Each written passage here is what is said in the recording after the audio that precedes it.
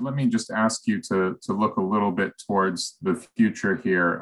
Obviously, no one can predict, no one probably should predict any reduction in the pressure and the closing of the information space in Russia. But is it possible that this is linked to a specific problem for the Kremlin, like the Duma election in the fall? After Putin's constitutional change, this is viewed as a very important election. Do you think there's some possibility that after that space will open again or things will change? Unfortunately, I am very pessimistic about this.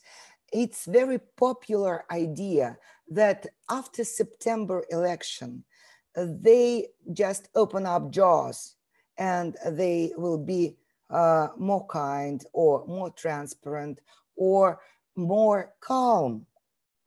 But unfortunately, this train is one-way train. There is no possibility when you start repressions. And I want to mention that repressions are underway. They are already started. Mass repressions. There is no way back.